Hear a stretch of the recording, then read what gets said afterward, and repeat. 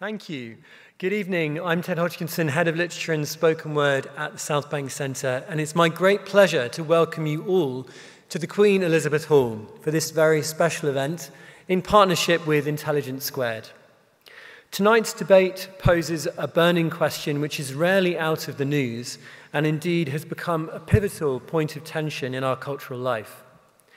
Is climate activism working is also a question at the heart of our wider Planet Summer season at Southbank Centre, inspired by our pioneering Dear Earth exhibition and featuring speakers including Greta Thunberg, Vanessa Nakate, Richard Curtis and Mark Carney.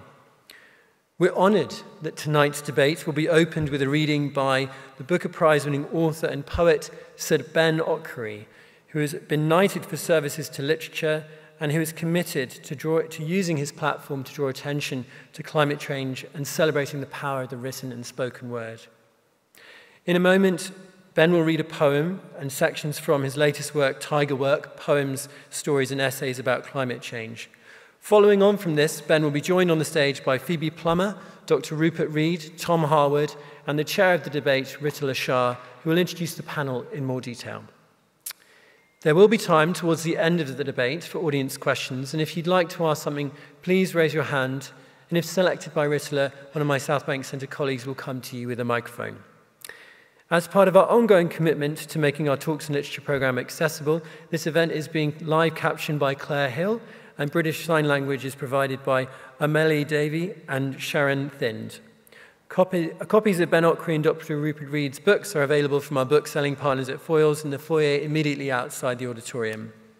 My thanks to our partners at Intelligence Squared for all their work on tonight's event, in particular to Connor Boyle, and to my colleagues at Southbank Centre, not least Rebecca Millward, for managing the event tonight. Please welcome to the stage Ben Okri. Thank you.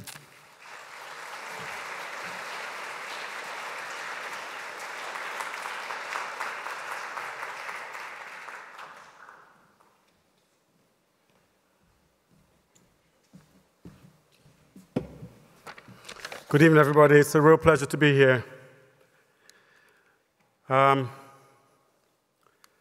First thing I want to say is that the Southbank Centre's Planet Summer season presents a series of events that offer empowering insights on how we can all make a difference, because collective change is only possible when we believe it on an individual level. So please support these events and spread the spirit.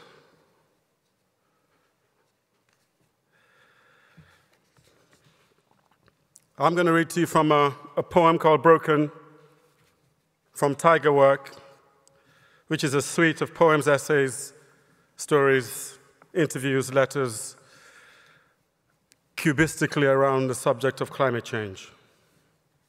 The Broken. When they asked me to come up with words that could speak to a world on the verge of environmental collapse, I had a crisis of my own.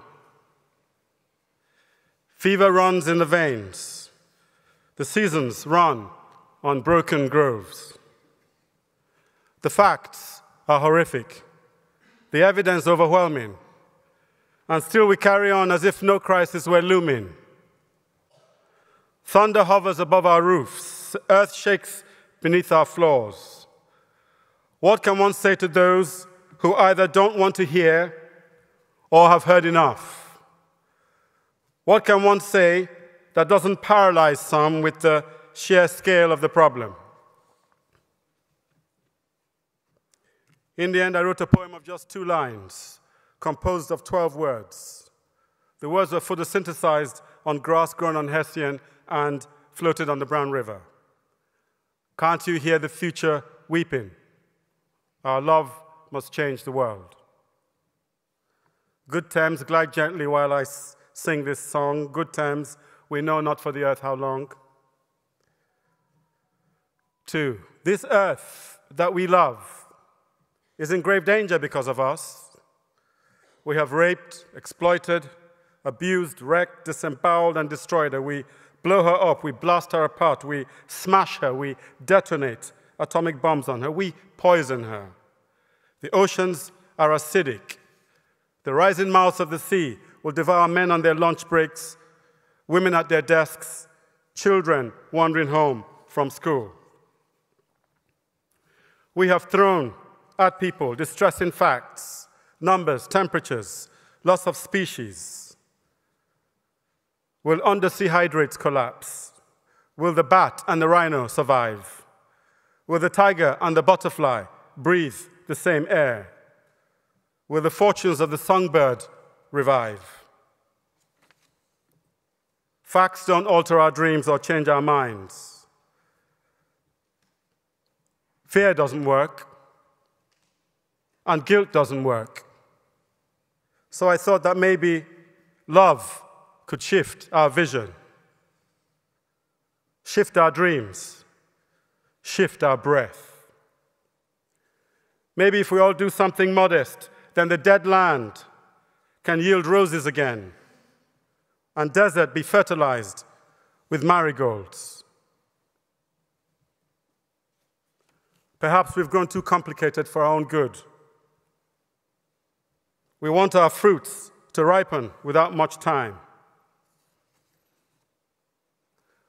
I think that love is the highest economy of life. It moves the world with an invisible touch. In the Tao Te Ching, there is a light-crammed passage which says that the sage loves the world as they love their body. If the earth were our body, would we do half the things to it that we're doing? Take a nuclear blast to the kidney, smash the heart with metal spikes, frack the intestines, mine the brain with explosive rain? Nothing can save our world but love. Toughness will fail. Even the nail succumbs to rust. What we need now, in this 11th hour, when the bell tolls from the sinister tower, is the greatness of the human. This is a time to show that we are greater than our history, our education, greater than all the brainwashing that makes us feel that we can be agents of change. So I went out into the streets today and marched with millions to light a way. So I said to the armies, return to the earth. Even a child can change the day. Even you can make a new way.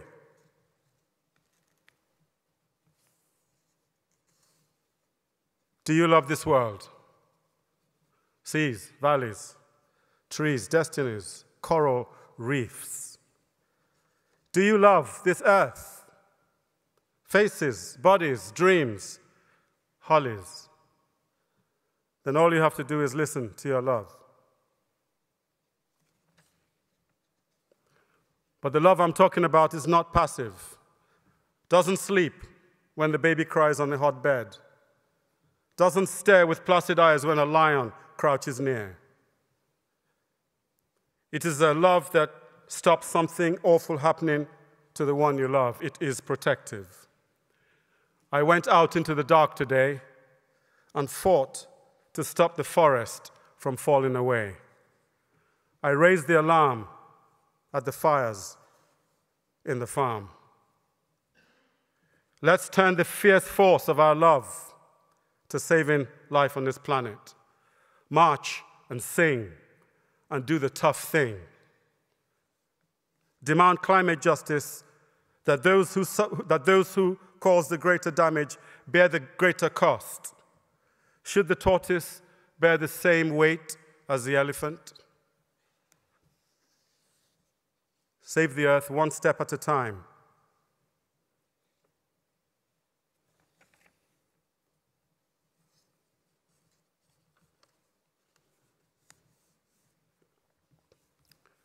We have got to do something rare. A quantum leap in our possibilities. From devouring the earth to making a world. From waste to conservation. From pollution to transmutation. Everything we need is here. Sun, sea, earth, wind, imagination, will, vision, love, mind. We need to leap right now to the next stage of our evolution.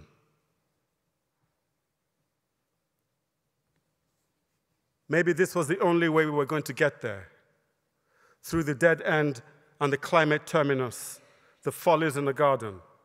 Maybe we're only forced to make this leap because we've nowhere else to go. We've run out of road. And instead of tipping over into our own abyss, we do the unthinkable and leap to the next stage of the human in the dying minutes of our millennial drama. Without this leap, there is no future.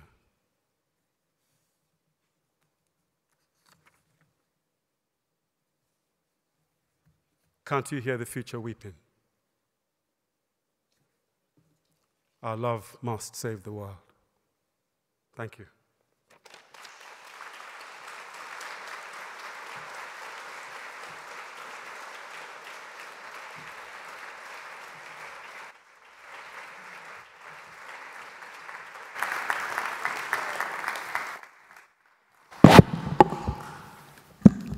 Hello, everybody, and welcome to this Intelligence Squared and Southbank Centre debate.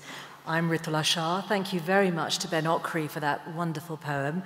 Tonight's debate couldn't really be more timely. In recent weeks, we've seen record temperatures across the world, with Tuesday, July the 4th, I think the hottest day ever recorded globally. We've also seen climate activists disrupt Wimbledon, throw orange confetti at George Osborne's wedding, and continue these sort of tactics that they believe are the only way to make people sit up and listen about the impact of climate change. Their detractors, though, would say these actions are selfish, counterproductive, and even outright dangerous. On the other hand, if it's true that there's no such thing as bad publicity, the protesters should be very pleased. Not a day seems to go by without a group, and most recently it's been Just Stop Oil, making headlines of some sort. For instance, on Monday, the Times front page declared, "Judges urged to get tough with Just Stop Oil protesters." Or how about Lewis Hamilton backs peaceful Just Stop Oil protest at British Grand Prix? I think that was The Guardian. And what about public opinion? Well, it seems that context matters. A poll conducted by Omnisys last year found 66% of people in the UK support taking non-violent direct action to protect the country's nature. But another recent YouGov poll found that 6 in 10 Brits think the defacing of art or public monuments should be made a specific criminal offence. Who's right? Well, we've got 4 speakers with us tonight to try and help us better understand these issues. Phoebe Plummer, next to me here, is a Just Stop Oil activist who famously threw soup at Van Gogh's sunflowers at the National Gallery. Phoebe believes radical activism is necessary to shift attitudes towards climate change. On my far right, Tom Harwood is a journalist and commentator. He's deputy political editor of GB News and has extensively covered climate protests and government policy on energy and climate change. Ben Okri, you've already met, a poet and novelist who's very interested in the connection between art and climate activism. He's won many awards throughout his career, including the Booker Prize for fiction for the novel The Famished Road. His new book is Tiger Work, which is a personal appeal for action on the climate crisis. And Dr. Rupert Read is a former Extinction Rebellion spokesperson and associate professor of philosophy at the University of East Anglia. He's the co-director of the Climate Majority Project and author of Why Climate Breakdown Matters. Welcome to you all.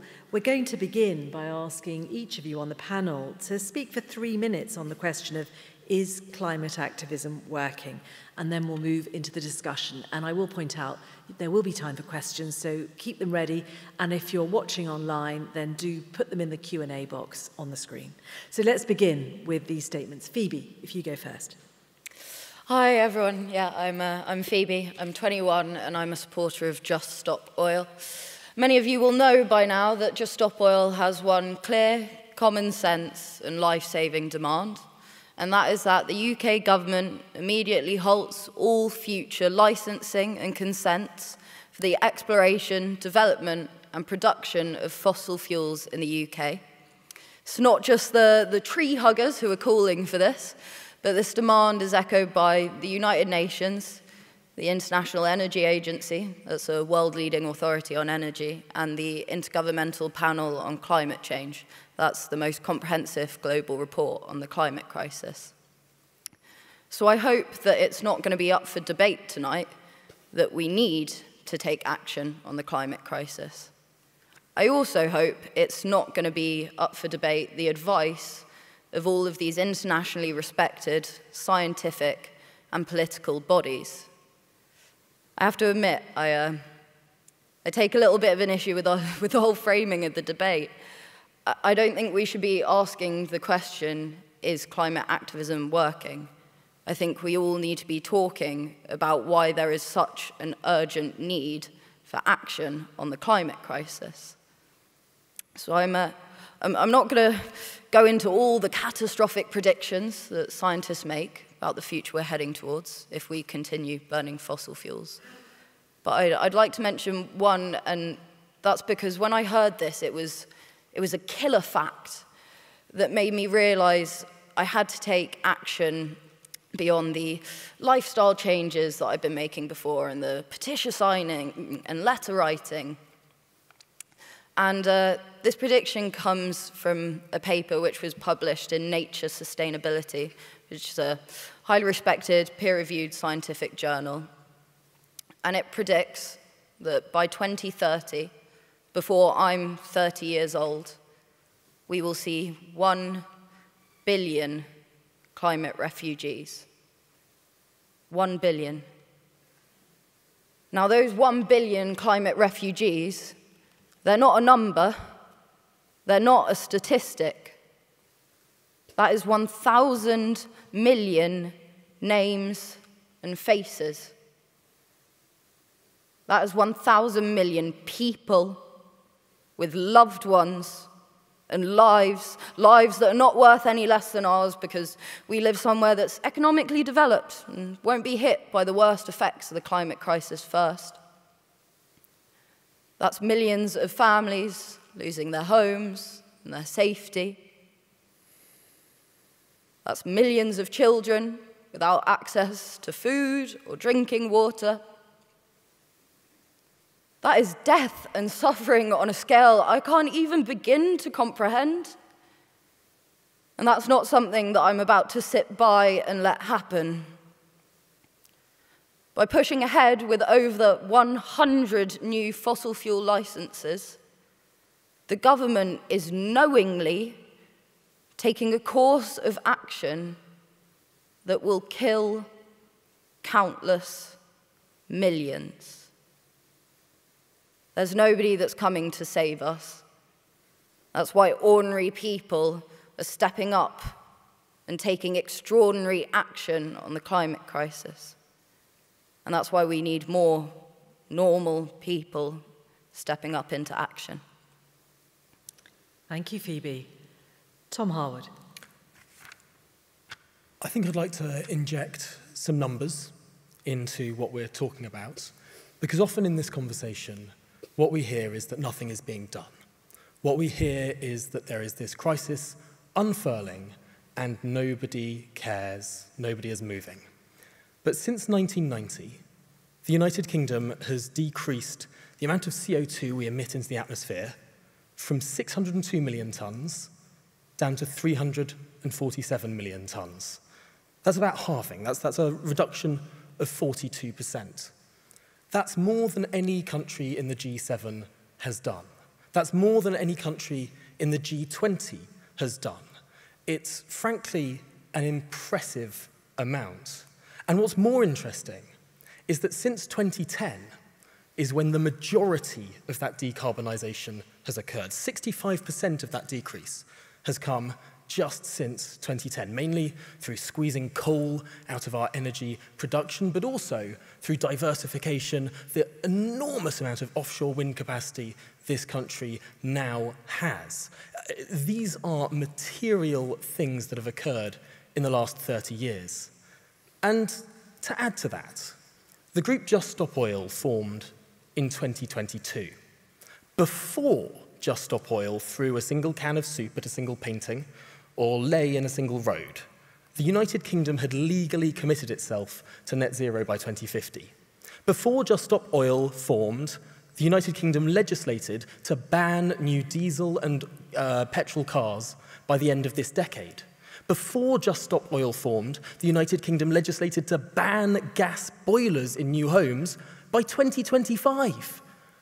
And indeed hosted a global climate conference where 90% of the world signed up to net zero by 2050, and 85% of the world's forests, represented by their leaders, committed to reverse deforestation and land degradation by the end of this decade. Now, these are huge material things that are happening. These are legally binding commitments that governments have made. And these are enormous reductions in the amount of CO2, particularly the United Kingdom has been emitting, all before anyone lay in any road or threw anything at any work of art. Now, what has happened since 2022? Well, the Public Order Act. Has anything else materially changed? Well, perhaps.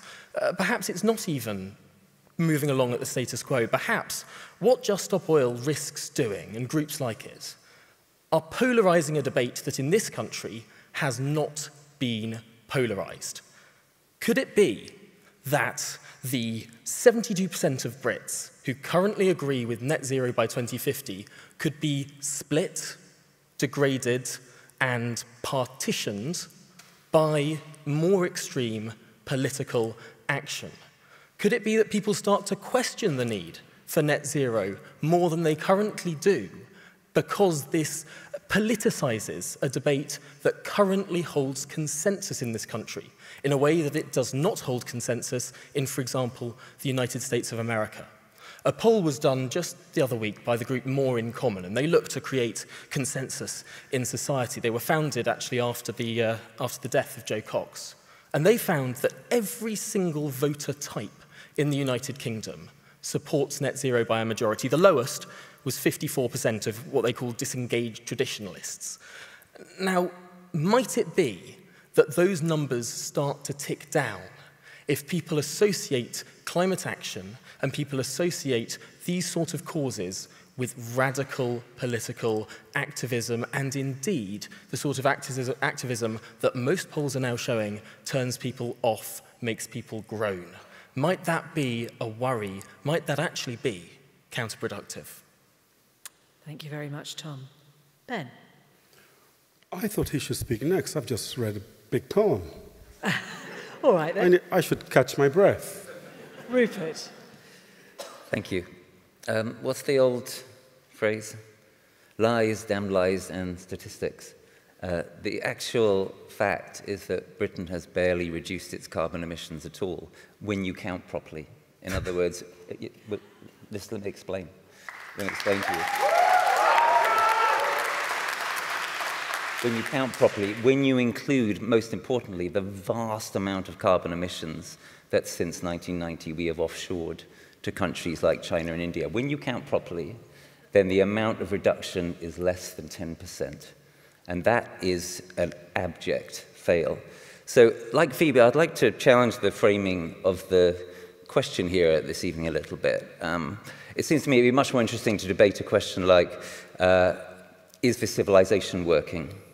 Or is our system working? Or, in the context of climate, is Britain working? But actually, maybe it wouldn't be more interesting, because the answer to those questions, on balance, it's all pretty obvious. In relation to everyone, the answer is no. So we've been given a different question: is climate activism working? Even that question, taken on its own terms, I'd like to reframe, because I think there's a danger that when we focus on activism, we focus on something which is actually marginal to most people. Most people are not activists and are never going to be activists. So I've got a question for you, the audience here this evening. Is this the kind of person I'm about to describe? Is this you? Is this you? Are you afraid, are you concerned that the situation is worse, perhaps much worse, than our leaders and our media are encouraging us to believe? Are you someone who is well aware that just recycling and giving £5 a month to Friends of the Earth is hopelessly inadequate? But you're not someone who is inclined to want to glue themselves to anything. Are you someone who is desirous of taking part in action which actually is going to be effective in changing things? Well, if you are, if you can answer yes to those questions, then you're probably part of the climate majority. What we believe in the Climate Majority Project is that there is a silent, moderate majority in this country which is yearning to know what to do to put right the terrible wrongs that our government and our civilization are currently engaged in. And we're seeking to start to offer some path towards putting that right, which go way beyond the frame of activism, that step way outside that bubble. So, for instance, we are encouraging people to take part in what we call community climate action, which is involving the whole community in efforts to build resilience, grow food, demonstrate adaptation to the new climate, the new climatic regime that we are starting to experience. Because the great thing about that kind of activity of building preparedness is that, firstly, it helps you to be in a position to survive what's coming better. And secondly, it helps wake everyone else up. When people see people engaging in adaptation to our deteriorating climate, they think, oh my God, it's real. It's not about 2100 or 2050. It's here, it's now, it's 40 degrees last summer, etc., etc. And it's things like activism or action, much more widely than just activism, in workplaces, in professions, in businesses. It's lawyers, for example, litigating, and lawyers in corporations saying to their companies, you need to change what you're doing to comply with the laws as they are now and the laws that may be coming. It's lawyers stepping into their full power, and the same could apply to auditors and insurers and many, many more. So these are the kinds of things, these are the kinds of ways we think it's possible for the majority to step up into their full power. And you know what? Until that happens, we're never going to win on this, which means we're not going to have a future, because there is no way we get to where we need to on this without the majority of this country on side. Thank you.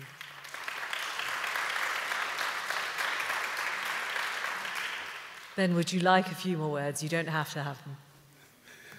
Well, I think I finally caught my breath. I'm relieved at two things with this panel. At least there isn't any sort of absolute denial going on. So we can actually begin from a base of understanding that there is a global and a local climate crisis. I would like to actually address the question because it fascinates me. Because they ask the question all the time that there are issues that have to deal with change.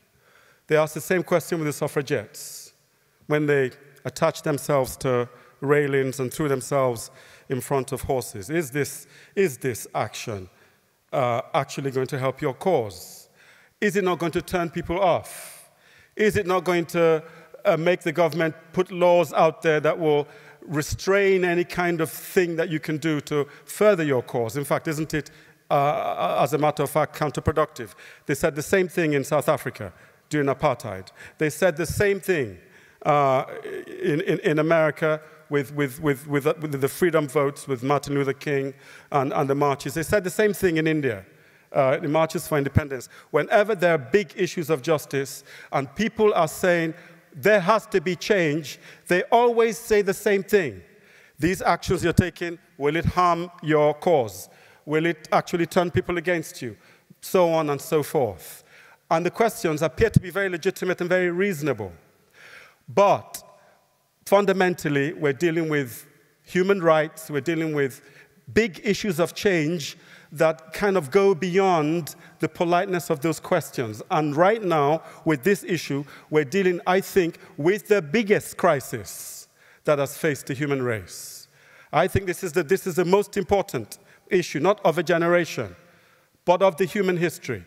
And it affects not just human beings, but the species of this earth. It's very big. It's the biggest thing we've had to deal with. So I think that the level of the questions being asked of those who are trying to draw attention to it is, unfortunately, rather pathetically small. Just in relation to the size of the issue, I think we need bigger questions than whether this helps your cause or not. I think we need bigger questions than whether it is going to be counterproductive. Counterproductive against what? Against the fact that the globe has to turn this, we have to turn this ship heading towards disaster. We have to turn it round, and we don't have enough time. There's not enough space to get there, that we need an acceleration in global awareness. We need to feel this issue personally as well as on a governmental and corporational level. I think we need a bigger question. I don't think it's a question of whether climate activism is working, because climate activism has to exist, and it will evolve like all struggles, all legitimate struggles that's trying to help the human race. They all evolve. They begin crudely by, Nelson Mandela began apparently as a terrorist, and he evolved into something much higher and finer while still carrying out resistance. Climate activism is evolving and has to evolve because you're dealing with powers, you're dealing with lawmakers, you're dealing with people who are uncomfortable with this kind of activism, who can make laws to restrict the kind of activism. We know that because protest has been restricted. You're dealing with power on the one hand, and you're dealing with the public on the other hand, which feels this issue, but has a combination of apathy and a sense of being overwhelmed by the issue at the same time. So between activating the vast populace, because nothing is going to change without the people, without everybody pitching in, as it were, feeling this and making it personal and acting and voting accordingly. Nothing is going to change till all of us feel this as a personal passion. So the thing is, activism, I think, has to do what it has to do to catch our imagination, to annoy us, to irritate us, to keep the issue constantly in our mind, and above all, to saturate the atmosphere so that this issue is completely unavoidable. For one very simple reason. We not only need to solve the climate crisis that's hanging over us, we need to get the human race to a place where we never have this kind of issue again. We shouldn't be having this. We need to get to a place where we are not only sustainable, but imaginative and beautiful and friendly and interconnected as a human species. That's my pitch. Thank you very much.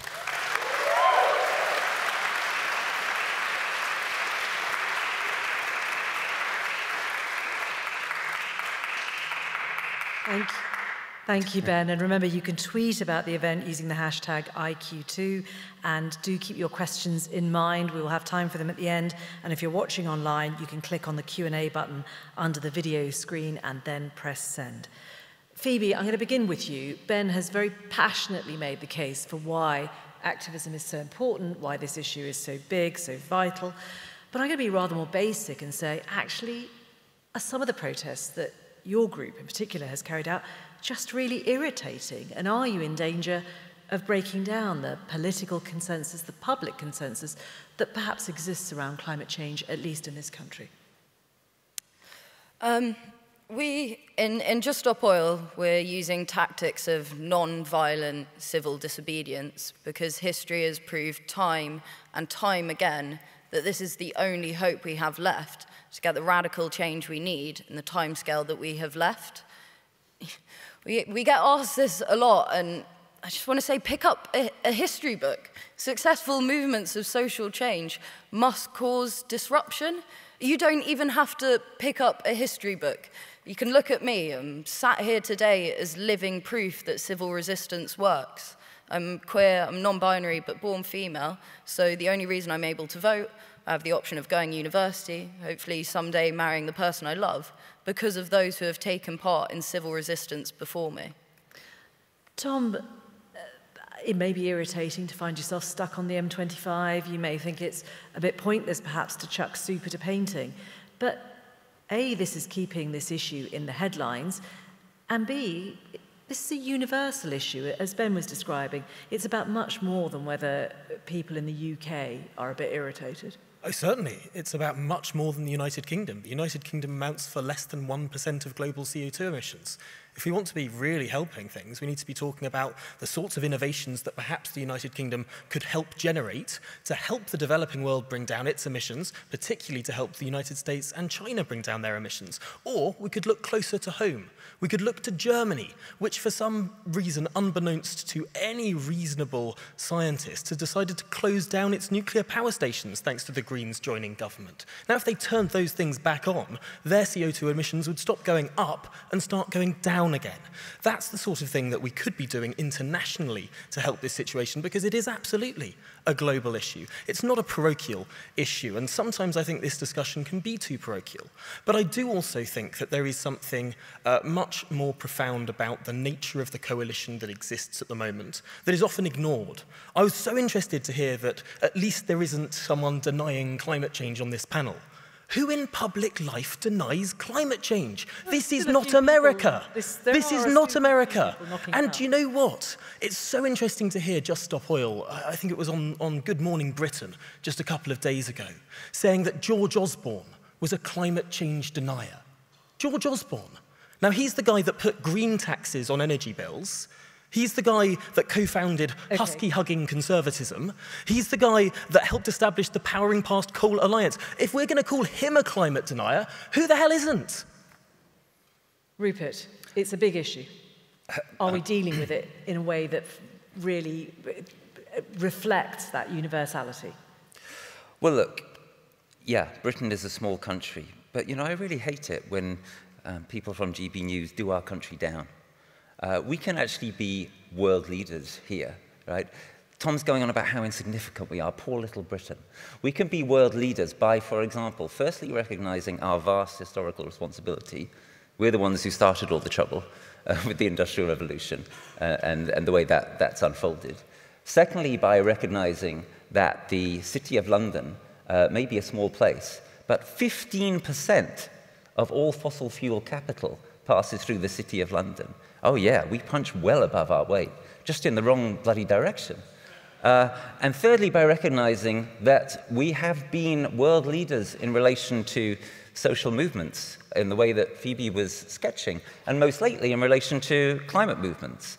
So Tom mentioned earlier the fact that before Just Stop Oil were formed, we in this country passed the Climate Change Act, the Zero Carbon by 2050 Act under Theresa May's government, the first country in the world to do that. Yes, it was before Just Stop Oil. It was after Extinction Rebellion, and I think it's almost certain that it wouldn't have happened without Extinction Rebellion's intervention in 2019. So yes, we can punch well above our weight and let nobody from GB News tell you that Britain is just a little country that should be pitied. Since I was directly referenced, yes. I think if you actually listen to what I said, is what the UK could do. What the UK could do. We've got some of the best universities in the world. Why aren't we doing more to establish carbon capture schemes that work? Why aren't we doing more to keep bringing down the cost of photovoltaic cells? Why aren't we doing more to generate the sort of improvements that can really genuinely improve the lives, particularly Well, you tell me, why aren't we? Perhaps it's got something to do with the fact that we've had a terrible government which has gone worse and worse over the last 13 years in these regards.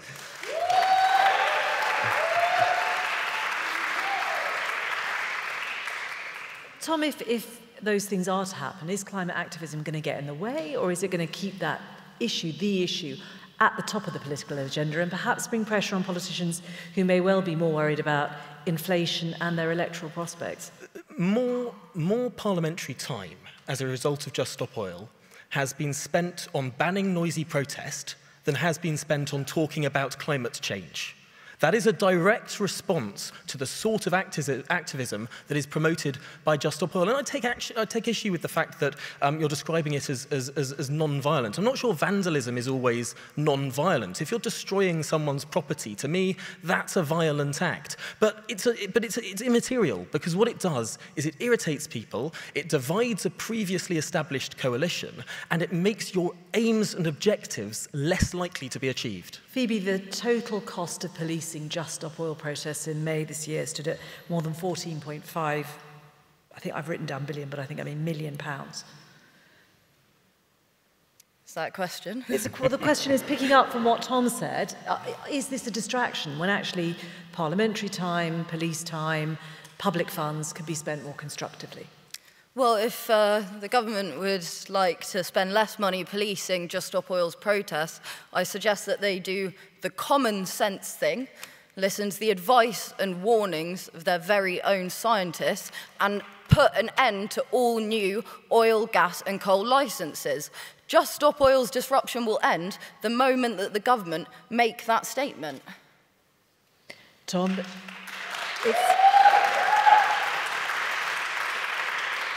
the basic aim of Just Stop Oil is very clear. Yeah. It's something that's been discussed. In fact, Labour has rowed back from a similar commitment. Why do you think there hasn't been a bigger debate around this issue? Well, isn't it interesting, the Labour Party's position on this? The way that they've been sort of rowing backwards and forwards and backwards again in response to public opinion. It almost to me seems that the more that Just Stop Oil sort of disrupt Wimbledon or things that might upset Middle England, the more the Labour Party rows back from previous commitments it made on climate change. So perhaps that is a brilliant example of the counterproductive nature of these protests. And also, I think we should rely upon the words of Sir Keir Starmer, the guy that's 20 points ahead in the polls, the guy that's most likely to be the next Prime Minister, someone that we should probably listen to if we want to listen to the next 5 years of government policy at least. He was calling the disruption from Just Stop Oil not just annoying, but arrogant. Arrogant as if these people are the only people who understand the issues. Arrogant as if we can hold the government to we can hold the government to ransom on issues of policy. What if people who disagree with you also took the same response? What if people, for example, the small minority in this country who believe that abortion is murder, started lying in the roads and throwing paint at things until the government changed their policy on that? Would that be right? Of course not. We live in a democratic society and we don't do politics by violence. Rupert, I'm going to bring you in. You can answer as much of that as you want, but just to pick up on one particular point, there is a bit of a stereotype, isn't there, that blocking roads is something that's done by sort of middle-class people who can afford to protest, while it's actually working people who suffer. Yeah, so look, what we found ourselves doing in the last 10 minutes is what often happens on these occasions, is that we're talking about activism, and we're talking especially about Just Stop Oil. And what I was trying to make clear in my opening remarks is that there is a hazard to spending all this time focusing on tactics rather than the substance. But the tactics are what are affecting us all, and presumably people like Phoebe are taking on those tactics because they believe they will be effective. And I guess what we're trying to get at is, how effective are they? Well, indeed. And the truth is that we're not going to know for a long time. As Chu Enlai famously said, it's much too soon to say. History will judge one way or another if we're fortunate enough to have history books written of this period.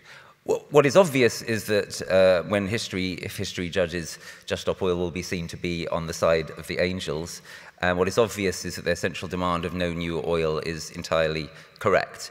The question of effectiveness we can't really judge. But what we are suggesting in the Climate Majority Project very strongly is that what is now necessary is for there to be a lot more happening, which is not just Stop Oil, a relatively small organization, attracting a very large amount of attention. So, for example, one of the points I would make to people in this room is, if you are thinking, how shall I spend my time? If I'm convinced, yeah, I need to get more involved in action on climate, what should I actually do? What is likely to be effective? I would say to you, Just Stop Oil are being very effective at attracting attention, and that will have some good effects and maybe some bad effects as well. What we actually need now is huge numbers more of people engaging in the kind of things I was sketching earlier, action in workplaces, action in communities. Just to finish the point, because, and this is crucial, for every 1,000 people doing the kind of thing that we're trying to convene in the Climate Majority Project, one or two people in Just Stop Oil can potentially attract the same amount of attention. So it is crucial that there needs to be a huge new wave which is much broader and which is action rather than just activism. You stepped away from Extinction Rebellion. Yeah. The title of the discussion today, whether we like it or not, is climate activism working? Does that suggest, from what you've just said, that you actually don't agree with the tactics employed by Just Stop Oil, or at least you're not convinced of their effectiveness? What I came to believe, and many others in XR have come to believe this, and this is part of the reason why XR now has a more moderate strategy, is that the raising of the alarm in 2019 was very effective, resulting, for example, in the first Zero Carbon Act, and that it was crucial now to have a lot more people mobilizing the moderate majority, the silent majority, the climate majority, to start doing the stuff on the ground and ultimately changing the political culture such that the government that gets in will be a lot better than a Keir Starmer government is going to be, because Starmer has already said we're not going to ban no new oil. If we're going to get that kind of massive political culture shift, it's going to require millions of people to step up in their lives. So you're not convinced of the effectiveness of Extinction, Just Stop Oil? Oh, I'm convinced that if we don't have a mass stepping up by the climate majority, we're not going to get where we need to get to. Do you know who was actually responsible for the net zero by 2050 pledge, the legal commitment that Theresa May made in her last days in office? This is going to sound quite funny, but it was Nigel Farage. Do you know why? Do you know why? Theresa May wanted something for her legacy. She'd been forced out of office. She'd lost the European elections. She came 5th in them. She lost the local elections. Why did she decide on that for her legacy? She decided on that for her legacy. She was grabbing something that's long-term. She decided on that for her legacy. Political expediency. Don't think it's something higher. Because XR had made it salient. Everybody who understands the situation knows that. Everyone in Let's keep XR looking thinks forward. that. Let's keep looking forward. Ben, you've spoken very passionately about why you think that activism is really important. You've spoken passionately about how you feel that this is the issue of our day. It's the issue facing the human race. What do you think, why do you believe that artists can be heard more clearly than perhaps scientists or protesters have been until now? I think we need a concert of voices. I think we need an orchestra, a huge, vast, million-scale, billion-scale orchestra of voices. We need voices at different registers. We need the timpani, we need those instruments that are annoying when you hear them by themselves, but when they're part of a whole big orchestra, they add to the beauty and the power of the show that's going on. We need different kinds of voices. We need angry voices, we need reasonable voices, we need polite voices, we need letters to the editor, we need letters to Parliament, we need people doing a little bit, we need my daughter sort of taking a stick and taking plastic out of the canal. We need a vast array of voices, but the most important thing is we need voices. And I want to leave with an image. Your friend's house is burning. You can see it burning. It's all over the place, fire, everything. He or she is in there asleep. What do you do to draw the attention to it? House is burning, friend of yours. What do you do to draw attention? Do you take a little paper aeroplane and throw it through the window with a little sign saying, you need to wake up, your house is burning? No. You do whatever you can to get their attention. Meanwhile, everybody out here is doing whatever they can to put the fire out. That's the situation we're in. We do whatever we can to draw attention to it. We do whatever we can to transfigure the situation so that we have a beautiful human race on a great planet.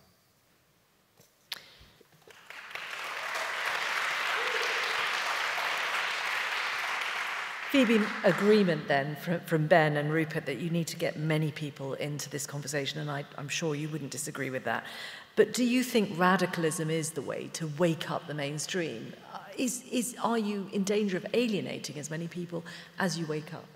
Can I just clarify something before you keep parroting on about net zero by 2050, that last summer the government were found guilty of not meeting those legally binding net zero agreements, which already weren't good enough. And we keep on coming back to this, the tactics and the effectiveness of tactics.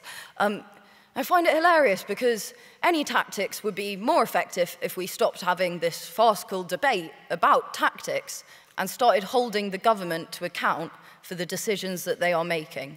They are pushing ahead with these fossil fuel licensings, knowing the consequences that that is going to have. They know that it is actively planning the deaths of millions of people. It is going to displace people in low-lying island states. It's already causing crop failure and food shortages. We're going to see famine the world over. Already people are losing their homes in wildfires and floods. Continuing to take this course of action is an act of genocide, and people are not holding the government to account for that. That's crass. What?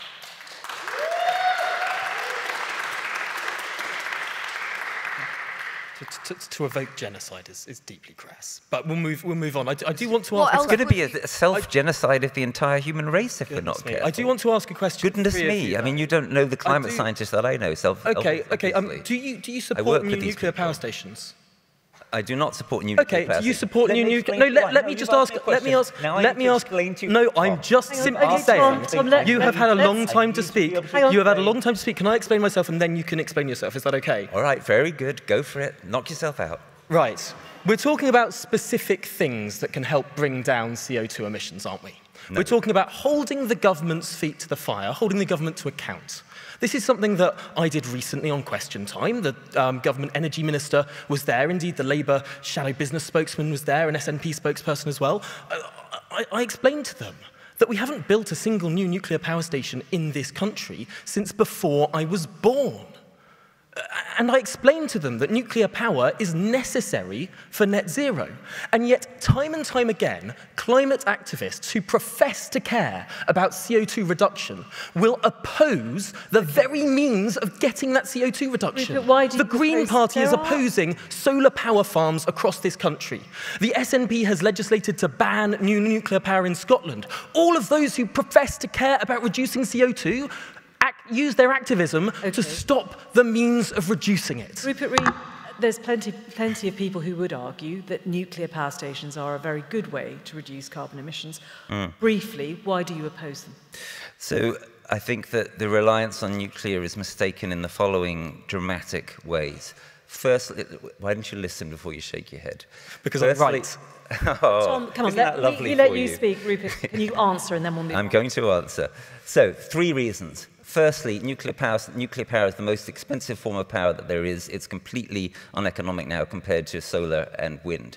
Secondly, nuclear power is, when you add up the full long-term carbon emissions across the lifetime, including all the amount of time you have to spend looking after the waste indefinitely into the future, it's not clear that there actually is a carbon gain. Thirdly, and most crucially of all, tragically, we are now in the situation where we cannot guarantee the stability, future stability of our civilization. We may well have to endure some form of civilizational collapse. Now, if that occurs, do you really want there to be fresh working nuclear power stations that are up and running, that could go into meltdown? I say that that is a completely absurd and disastrous thing to do. I want to get to 2 more points before we come to questions from Total unscientific nonsense. It's rubbish. I work with these people. Single nuclear scientist disagrees with you. We're moving on. Phoebe, you portrayed this picture of the potential outcomes of the effects of climate change. But there are many people who would argue that actually it's fossil fuels that have allowed us to enjoy the prosperity that we've enjoyed for the last 200 or 300 years and to live the lives that we live. Do you think, it's one thing to talk about the calamity of climate change, but do you think there's enough honesty about the kind of changes, the kind of compromises we will need to make to our lives if we are to tackle climate change in the way, with the urgency you describe? I don't think there is enough public discussion about the truth of the climate crisis in general. But if you said to people what this means is you can't drive, you can't buy lots of new clothes, you can't go on, any foreign holidays, or perhaps, the sort of things that people take for granted in a country as rich as this one, how do you think they would receive that? Just Stop Oil hasn't said any of those things. We have one clear, common sense demand, and I think it's we talk about arrogance. I think it's incredibly arrogant to say that you know better than the world's leading climate scientists, than the United Nations, than the International Energy Agency. And I know, Tom, that you really, really do care about nuclear. So I do wonder, You are aware, aren't you, of the government analysis that was published by The Guardian, which showed that 12 out of 19 UK civil nuclear sites are at risk of flooding and coastal erosion. Oh, another anti-nuclear activist. Funnily enough, what a surprise. The climate crisis. Now, this is Okay, again. Tom, I don't want this to be a conversation about nuclear It's power. not. It's not going to be. But the point is, I'm not going to talk about nuclear. I just want to respond to that in specifics. I want to bring this conversation. We're almost to a close. I want to get in time for questions from the audience. But on this point of trade-offs, do you think that actually there is enough honesty about the trade-offs that are needed if we are to meet our net zero target, for instance? Well, not if we're going to campaign against big new forms of energy generation. We heard Rupert earlier talk about the Industrial Revolution as if it was a bad thing. The thing that has massively extended our life expectancy, has cured various diseases. The economic progress that our world has undergone has been the best thing to have happened in the history of mankind. The last 200 years, the fact we now have energy, the fact that we can live in cities and we have MRI machines and we can live beyond 100 years, that's miraculous. And we can have that. We can continue to have that, but not if we campaign against energy abundance. Okay. The way that we need to decarbonise is through creating so many new forms of clean energy and not campaigning against the interconnectors that we would need to connect to, for example, the French grid, which is nuclear power generated, or to connect to offshore wind farms, which the Green Party is currently campaigning against in Suffolk, or to create solar farms, which again, local campaigners of the Greens, the Tories, the Labour Party, and indeed just about every single political party is campaigning against the necessary infrastructure to get there. So if, are you done? So finally, I want you to stop. So finally, if there is something you want to do that is productive in activism, Tom against the world. No. Well, it is 1 versus 3. No, you made some very valid points. But we want to get to audience questions. But Rupert, just very briefly, this point about how much honesty is there in this discussion about what is going to be required from ordinary people if we are to meet our net zero targets? It's one thing to protest, it's another thing to talk about the granular detail.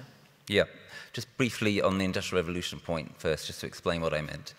So the point I was making was that it may be too soon to say how good a thing or otherwise the Industrial Revolution was, because if we end up destroying the entire human race and the entire planet, we might have to conclude that it wasn't. And that is actually, seems to me, just common sense. Now, on the question of honesty, this is a question very close to my heart and very close to the heart of the Climate Majority Project, because what we passionately believe is that when scientists and leaders and the media level with people about how bad our situation is, that will make it much easier for the climate majority to know itself and to manifest itself. And I can tell you it's incredibly bad because I work directly with some of the world's leading climate scientists, and what they actually fear and what they actually think is going to happen is worse than what is in the IPCC reports. Over and over again, they will tell me this because scientists only put in those reports what they can prove. And basically what there is consensus around. What they actually fear and what they actually think is happening is worse than that. So yeah, we need greater honesty across the shop. We need greater truth-telling and disclosure. And when we have that, then I think people will be ready to step up and change their lives more, just as people did in the Second World War. Ben, I'd like to give you the last word before we come to questions from the audience, which is, how would you describe success? What would it look like in climate action? What would, if we think about the protests against apartheid ended, how would we measure success in climate action? Well, that's a big one.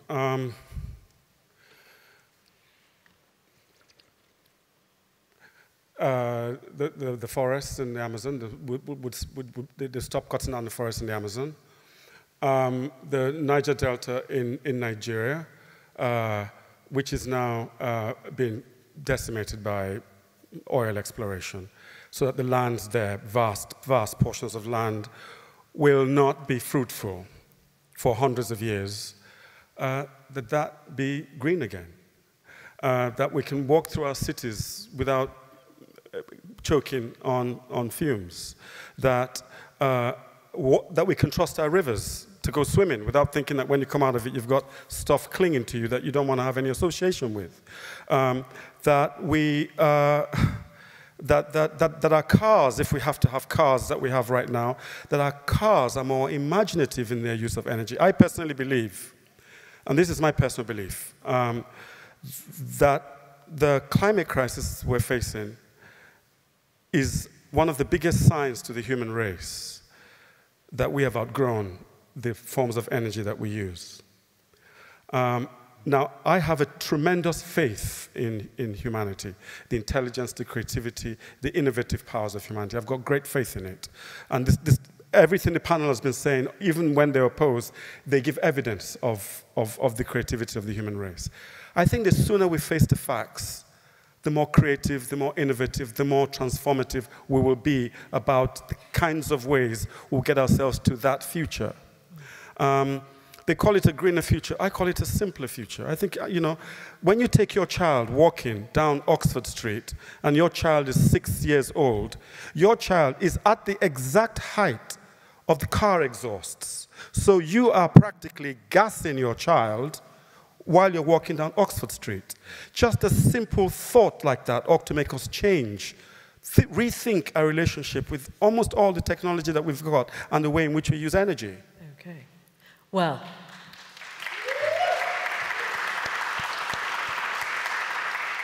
a passionate conversation here on the stage. I'd like you very much to be part of it. If you're in the hall, there are roving microphones that will come with you. If you put up your hands, I will try and get to as many of you as possible. If you're watching online, please put your question in the chat tab. Sorry, I couldn't think of what the phrase was. In the chat tab. And on the right-hand side of the screen, and press send. And I'll try to get to as many of you as possible online and in the hall. And you can also tweet using the hashtag IQ2. Right, here we go, in the hall. Now, there are roving microphones, so wait for the microphone to get to you before you start speaking. Okay, there's a lady at the front there with your hand up very firmly. I'll take two, how about that? Lady at the front there, and there's a lady on this side on the right. So I think there should be a second microphone somewhere. Yeah, okay, so we'll hear from both of you, and then we'll come to the panel. I have a question for Tom. You've spoken a lot about like the arrogance and how climate activism isn't working, and along all of those other things. Essentially, my question is, you said you believe in the climate crisis. Do you believe that we should have no new oil and gas, like the IPCC is saying, like the IEA is saying, and like the UN is saying? Okay, lovely. And question on the right. Hi, my name is Jada. I'm from the United States. We got quite a few mentions during this panel. And I was not into, climate activism. I didn't know much about climate change until quite a few years ago when someone walked up to the steps of our Supreme Court and lit himself on fire to bring to people's attention climate change. And I think that is the point of climate activism, that people become aware of it, that people hear about it, that people begin to do their own research, which is something that I did. So my question is, how is climate activism working? How do organizations here in the UK bring to people's attention that the climate is changing and that they need to begin doing research to assist in making sure that we fix this issue? Thank you very much. Okay, so Tom, the first question very much to you. Do you believe that there should be no new oil and gas exploration? Firstly, can I just plead with everyone in this room, don't set yourselves on fire. Please.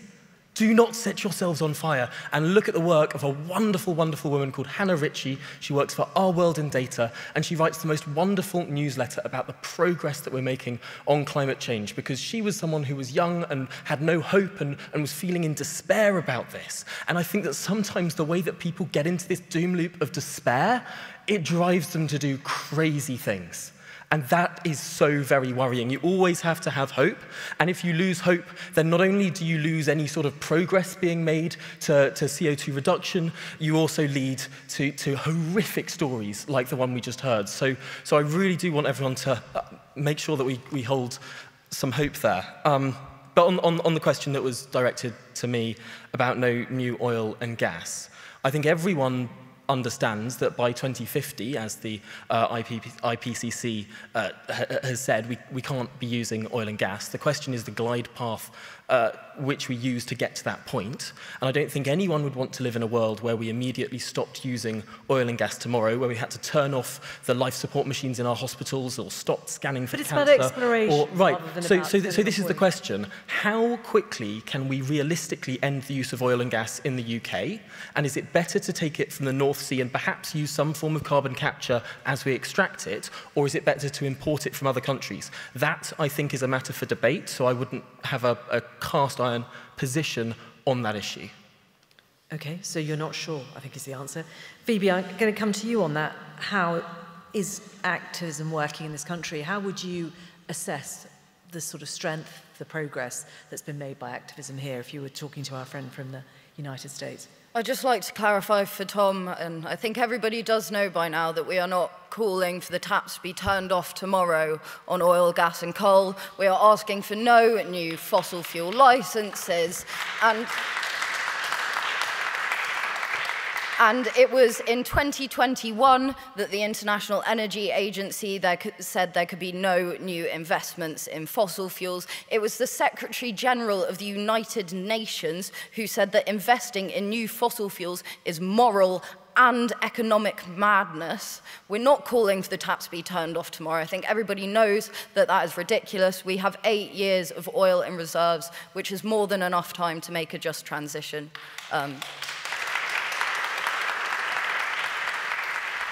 But to come to your point, I agree. I'm 21 myself, and I feel like I've grown up most of my life hearing about the climate crisis. Or rather, they would have called it climate change or global warming. And these little nuances in language and the way it was being spoken about led me to think that it was this far-off threat, and the grown-ups in charge had it all under control for me, which is a lie. And it was disruptive action like Extinction Rebellions in 2019 which made me do my own research and listen to what the climate science was saying, which was painting a much scarier picture than I was ever aware of growing up. I mean, I learned in my GCSE geography the pros and cons of the climate crisis. We're still teaching kids this today. I mean, seriously, cons: crop failure, famine, water shortages, the loss of your securities, the breakdown of our society and all we hold dear. Pros: we can make wine in England. Yeah. And children, they can play outside in February. You know, this is how we're educated about it. And that's why we need to take this disruptive action, because disruption makes the space for discourse, which is not otherwise happening. And we have a completely undemocratic media system. I mean, from an economic model, 5 billionaires control over 80% of media in the UK. And so when my friend Eddie disrupted the World Snooker Championships, he got more media attention and made more headlines than Extinction Rebellion got at their big one. So one man in 2 minutes got more attention and made more headlines than over 90,000 people in the centre of London for 4 days. An interjection from the chair, who spent a long time working in news. News tends to like hooks, things that happen, as opposed to processes that continue for a long time, which is a problem that climate change has in its coverage. But anyway, it's a conversation for another time. Question from... Sorry? but can I address this from the perspective of the old saw that you mentioned, Ritula, of all publicity being good publicity? Because I think it is pretty clear that that old saw is false. So I'm going to give an example which is not from Just Stop Oil, it's from Extinction Rebellion.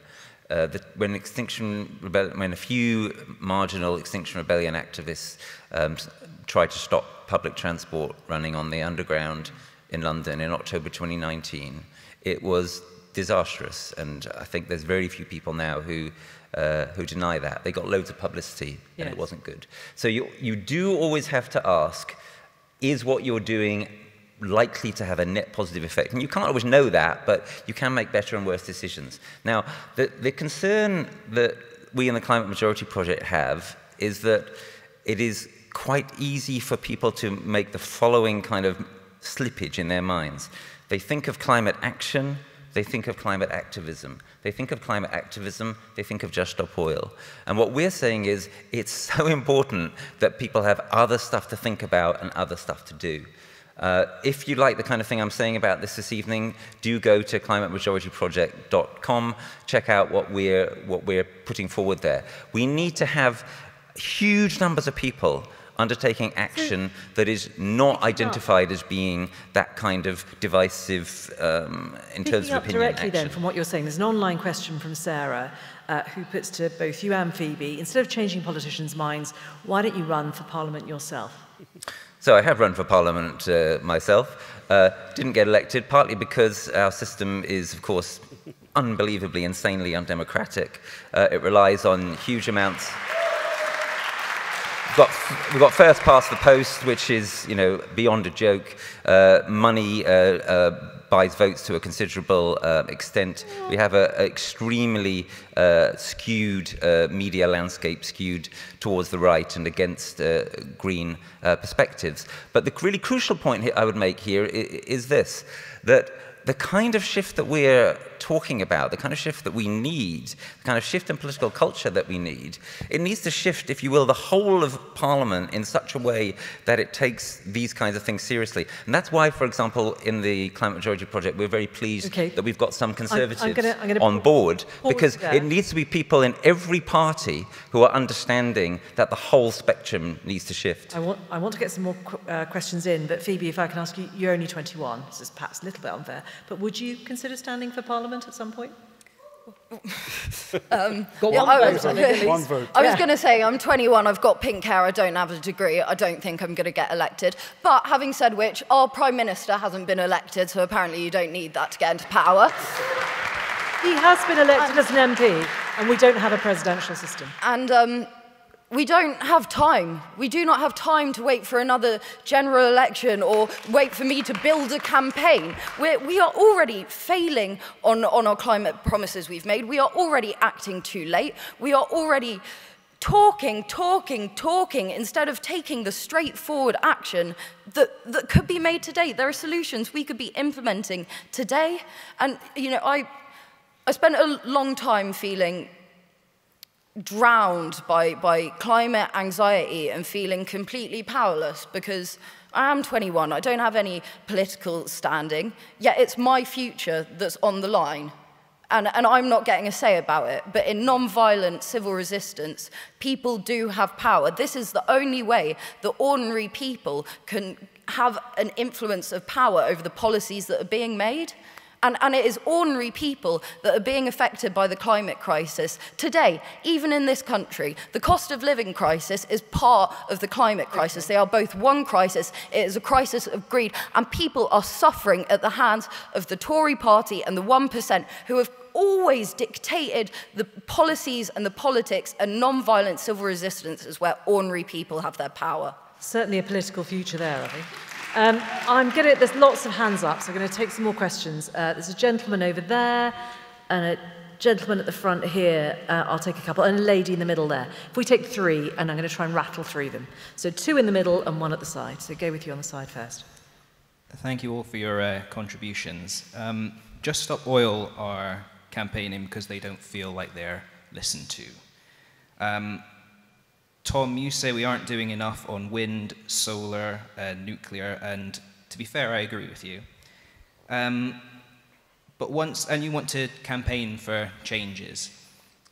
Once you've done all of that campaigning, what are you going to do when you haven't been listened to either?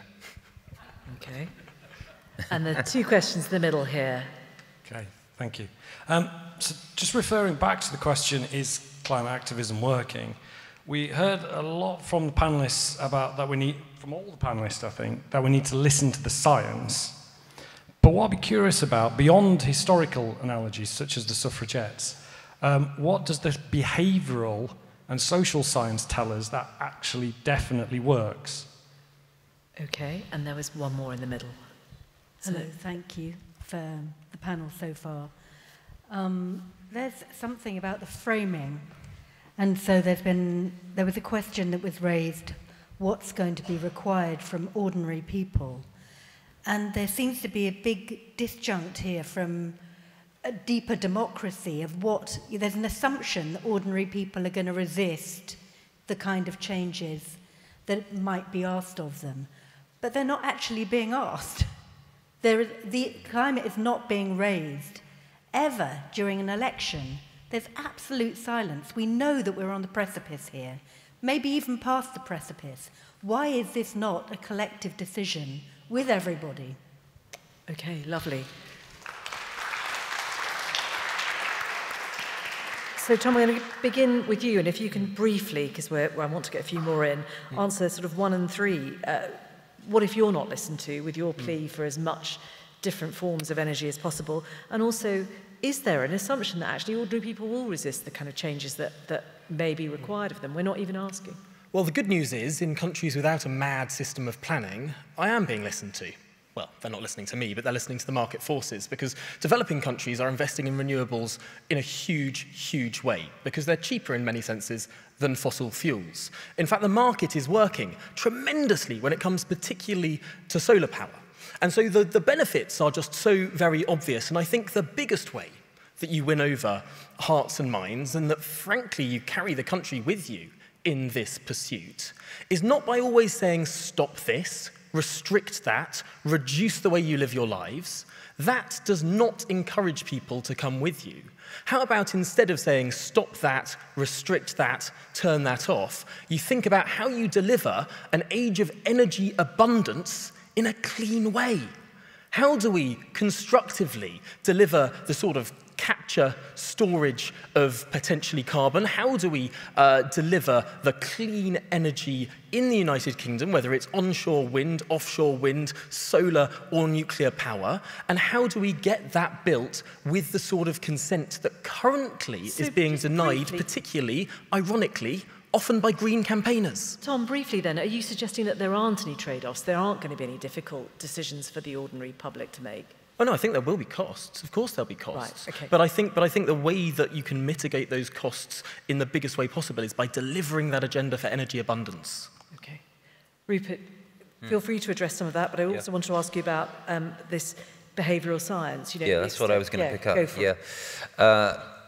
So in the Climate Majority Project, we listen a lot to people like Damon Centola and Erica Chenoweth, who study these things. And one of the things that they both say, which has a lot of credibility behind it now, is that to get transformative change in a society, you need to get to a threshold of at least about 25% support. Now, that might not sound like much, it might sound like a minority, but of course it's actually a very, very large number of people. In this country, it would be something like 17 million or something like that.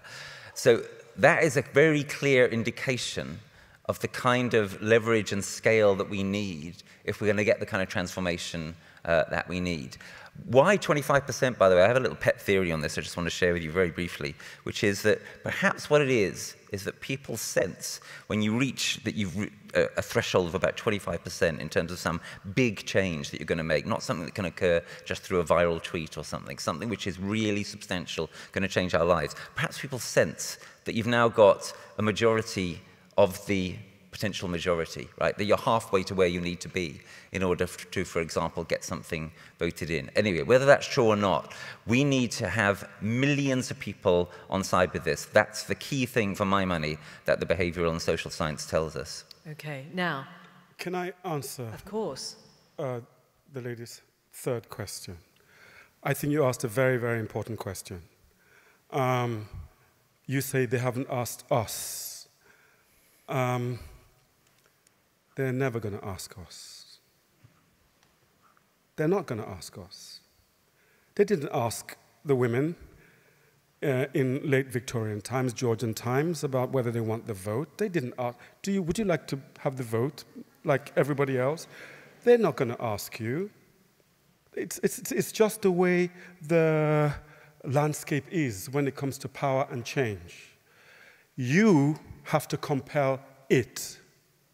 We have to compel power by forcing this issue, making this issue an unavoidable fact of power itself before they will listen to us. They won't come to us and say, what do you think?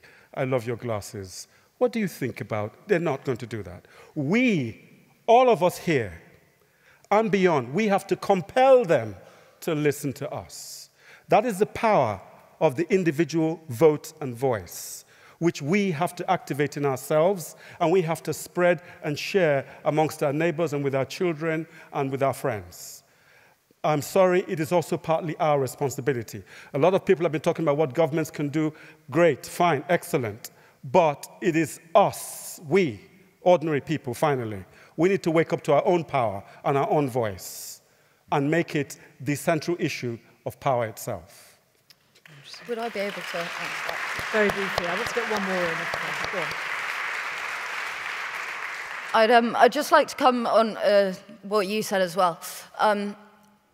We do need social change, and people are going to have to make changes in their lifestyles, but when we're talking about it, I think it's important that we frame it in the context of what we risk losing.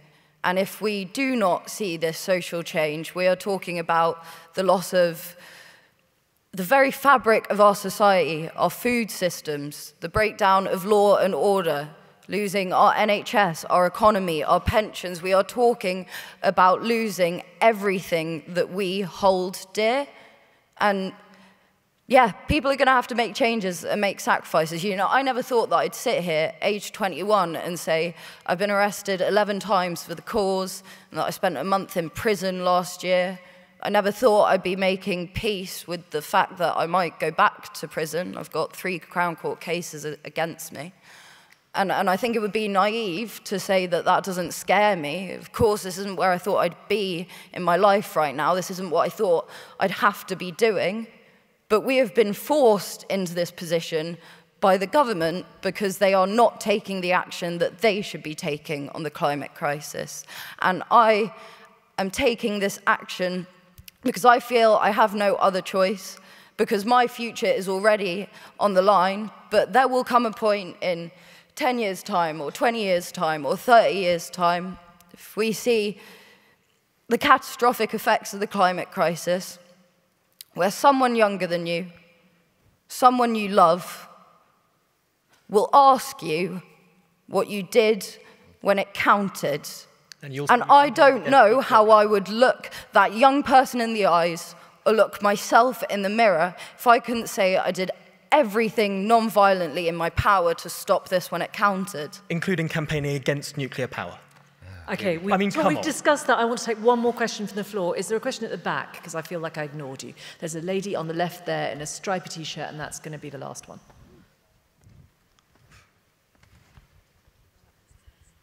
Hi, thank you very much. Tom, sorry to come back to you. Hello. There was a point during the debate where you were talking about what would happen if people on the other side took action and were extremely kind of lying down in the streets, etc., on the same side. And I think what we're ignoring in that is kind of the silent activism that's happening in terms of lobbying and the huge amount of power that happens behind closed doors that we don't see in the streets. But that doesn't mean that it's not happening. And so how can we bring more attention to the fact that that is happening and that we need to stop that through other means, such as through the climate majority work, to kind of shut that down? I have a statistic, sorry it's from the US, but that in 2020, oil and gas spent $10 for every $1 that was spent for pro-climate campaigning in terms of lobbying. And it's a massive problem that sort of I don't think we've addressed at all so far. Thank you. Tom, very briefly, because we're nearly out. Really sorry, I spent the whole of that trying to find where you were. Hello, sorry. Yeah, I think it is pertinent that you bring up this issue in the US. Are you going to take 3 questions and then? I'm going to have to wrap up. We're nearly done. Sorry. No, I think it is a much bigger problem in the US than it is in the UK, frankly.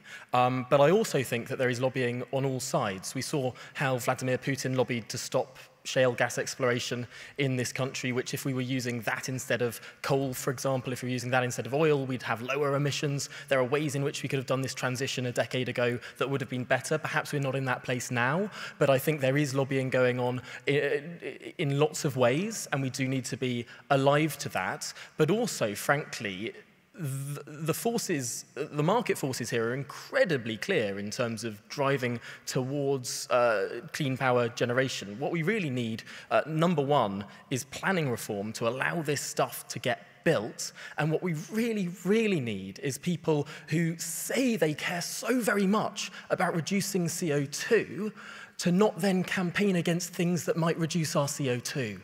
So I think that that's something that would be really, really helpful. And if anyone here thinks that perhaps it's a good thing that we went through the Industrial Revolution and thinks that perhaps it's a good thing that we now have electricity and that it's a good thing that we can live into old age and that we can travel the world and we can see nature and we can go beyond our own little hamlets, I think that that's a good thing that we've achieved in the last 200 years. And we need to preserve that by creating more and more energy. And yes, we can do it in a clean way. So please don't campaign against new clean energy. Can I just check, Tom, are you counting the £3.5 million that the Tory party took in legalised bribes from big polluters and climate deniers last year alone? Are you counting that as one of your democratic market forces? Do you think the Tory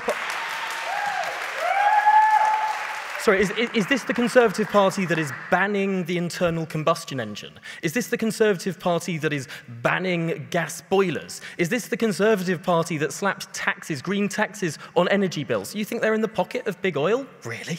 Okay. On that thought, legalised bribe that's readily available. There is another enormous conversation opening up there, and sadly, we don't have time. It's the Electoral Commission records, just if you do want to check it out afterwards. No, I'm going to draw a line under this. There is so much more to say, and I don't think anyone's going to be satisfied at the end of it. It has been a brilliant conversation, though, and brought up lots of thoughts for all of us. I think we'll be thinking and discussing this for some time to come. Thank you for all your questions in the hall and indeed online. And thank you to our panel, to Phoebe, to Rupert, to Ben, to Tom. Thank you to all of you for taking part. There will be signing of books and the conversation can continue in the lobby. I know there are lots of you that want to carry on this conversation. Do stick around. You don't have to say goodbye as soon as we've finished. But that's all from us here on the stage. Thank you very much for coming and joining tonight's discussion.